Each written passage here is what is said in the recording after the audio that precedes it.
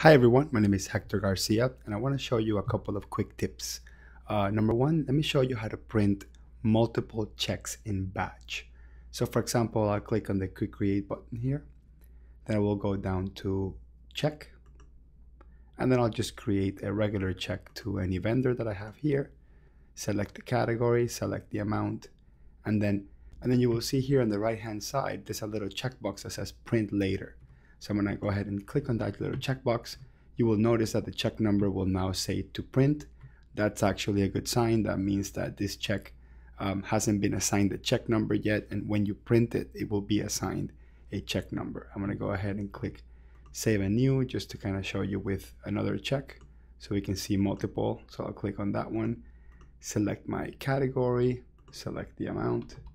And then by default, because this is the last option that we chose, print later, that will be chosen there. So if I was writing a manual check, I would just unclick print later, put my manual check number. But if I'm printing checks, you want to go ahead and make sure that print later is checked. And then I'm going to go ahead and click save and close. And then when I'm back in the home page here, if I wanted to print multiple checks in batch, I would click on the create button, the quick create button at the top of the screen. Then I will go down to print checks. I'll click on print checks. Then it's going to ask me what type of checks you're printing. So depending whether you have the voucher check or the standard check, you would have to make that choice. So let's say, for example, I have a voucher check and I'll click on yes, I'm finished with the setup. And then I'll click again on the quick create button and then go to print checks. Then all the checks that I have here pending to print, they're going to show in here. At this point, I can unmark manually the ones that I don't want. If this list is really big and I want to get rid of some of these, I would just select the ones that I want to get rid of and then I'll click on remove from list. That's not what we're doing now, but that's how you would get rid of multiple checks that are listed there. So I'm going to go ahead and select both checks that I want to print. And then here where it says starting check number, I'm actually going to get the check number from the blank paper stock that I have, and then I'll put it here. So then I'll start with 1001. Then naturally the check under the other one would be 1002. So I will print on each check in sequence. Then I'll click on preview and print. It's going to give me sort of a PDF preview of what that is going to look like, including the stuff that's going to print on the stubs. And then I'll click on print.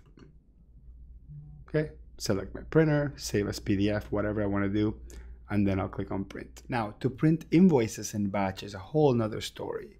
So for example, I'm going to go here to the create button, and then under customers, I'm going to go ahead and click on invoice.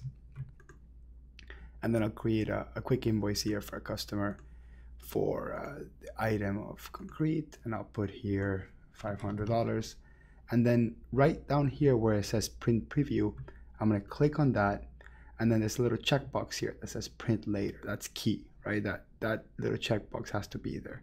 If I actually go ahead and just print the invoice, that print later checks goes away. So that little check mark, it's essential for when you don't actually print the invoice and you do want to print it later. So make sure that that little checkbox that says print later is there. So I'm going to go ahead and click here, save and new, and then I'm going to create another invoice just to show you an example.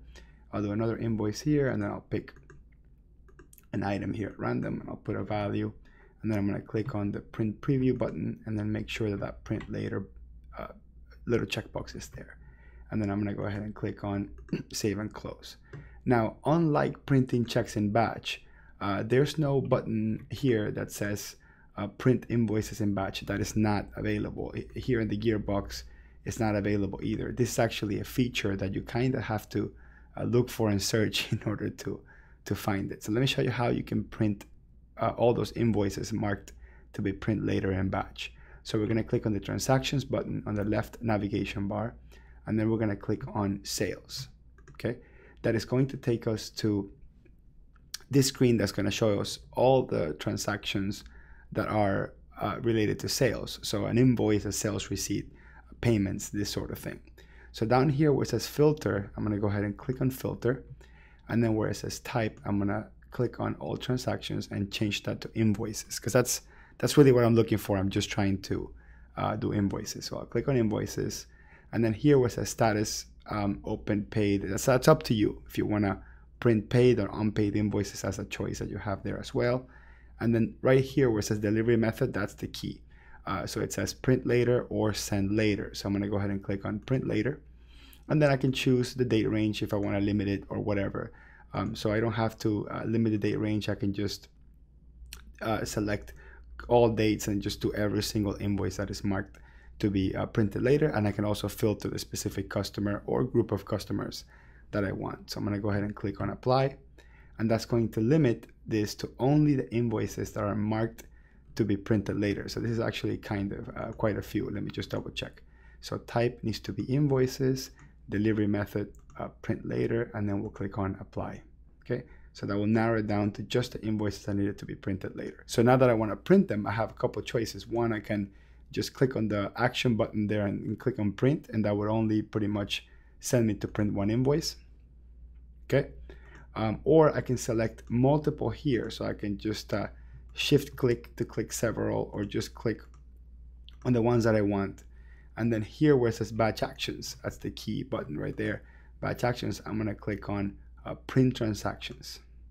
Okay, and whatever transactions I selected there, it would all get bundled into like one big PDF that I can either save or print all in one shot.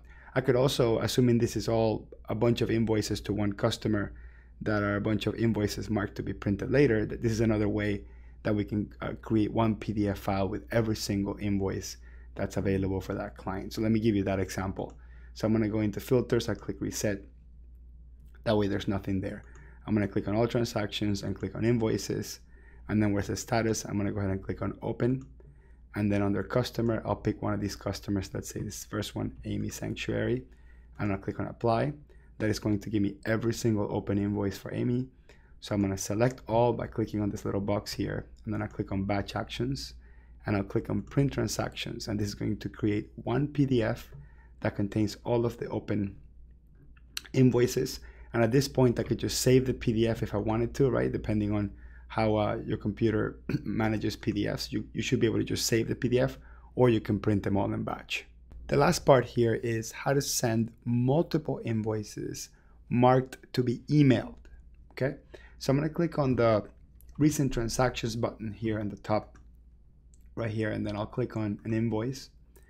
And then I'm gonna go ahead and mark it send later. Now it's very important that we actually have an email for the client for this to work. Without an email, this won't work. But I'm going to go ahead and put my client's email address there, and then I'll click on send later. And then I'm going to go ahead and click on save. And then I'll click on my recent transactions button again. And then I'll pick a different invoice. Doesn't matter which one, really. I'll pick this invoice. And then I'll mark this one send later as well. So we have multiple invoices that we're batching to be emailed all in one shot. So I'm going to go ahead and hit save and close. And again, there's no button up here that says send a bunch of invoices in batch. So we have to follow the same principles. Click on the transactions tab on the left side, then click on sales. Then where it says filter, we're going to go ahead and click on type. We'll click on whatever transaction type we want. So let's say it's an invoice. So we'll click on invoice. And then where it says delivery method, we'll click there send later. Okay, that's the key. We'll do send later. And then we'll hit apply. And then all of the invoices marked to be sent later will be here. So let's say I want to email all this in batch. I'll click on the select all button, which is that little square in the top. And then I'll click on batch actions. And then I'll click on send transactions. And I'll go ahead and click on that. Then basically all of those are going to be emailed in one shot to the client.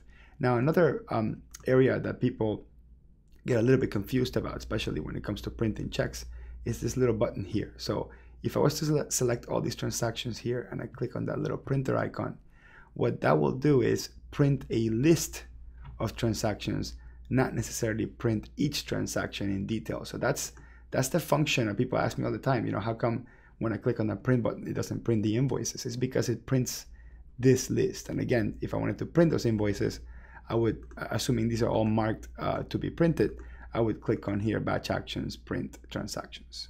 Thank you.